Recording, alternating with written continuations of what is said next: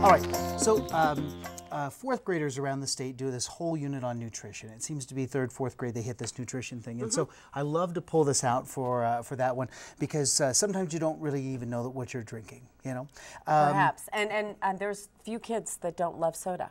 They will try and beg and negotiate everything, and absolutely. So this is kind of fun. Just a tank of water, all right. And notice all of our cans of soda. It's just a nice variety, or Coke and Diet Coke and Pepsi and Big K and whatever. None of them have been opened. All right, so they're all kind of the same. All right. Okay. So question for you: if I take the can of soda unopened, float or sink? Sink. Why? Yeah. See, I don't know because there's still stuff in it. Okay, there's stuff in it. Good. Right, there's still. Okay, good. Right, nice. Right. How about Big K?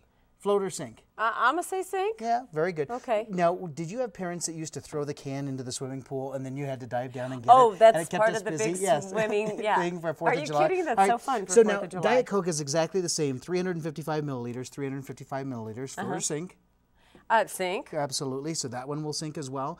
And then if we try the Diet Pepsi, wow, there must be an air bubble. That's what it is. There's an air bubble. And oh my gosh. Wait just a second. Kim, out of all of these here, which one's going to float, which one's going to sink? There's a Diet Pepsi, there's a sparkling water, and a grape. Which one's going to float?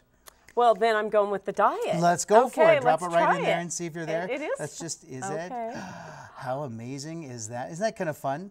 Now, there's not air bubbles underneath there. It really is floating. And so the general rule here is that everything that's diet will float, everything that's regular will sink. So try that sparkling water just to see if that's, there you go, float or sink. And we get a little floating action that's there. So what's the difference? And I asked a group of 4th graders, what's the difference? Little girl, in all honesty, says it's the calories. This has 150 calories, and this has no calories at all. And calories don't really weigh anything except for at the holidays, and they do. What's the big difference between the two? If you look at the difference.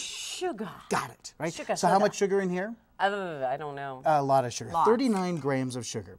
But so you know why they put it in grams?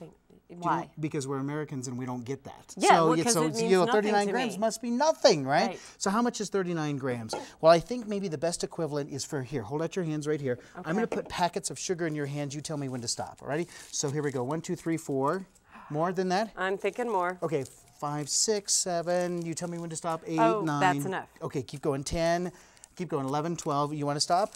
Yeah. No, 13, 14, 15, 16, 17, 18. Roughly 18 packets of sugar in that Coke that you see down there. Now, we've taken some liberties because there's high fructose syrup and so, but about 18 packets of sugar. That's only 39 grams.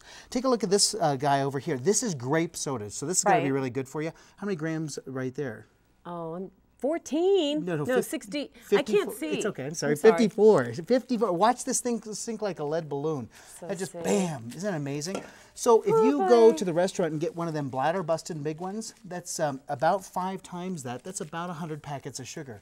So the density, the reason they sink is because it's more dense. And so believe it or not, on a scale, you can see the difference.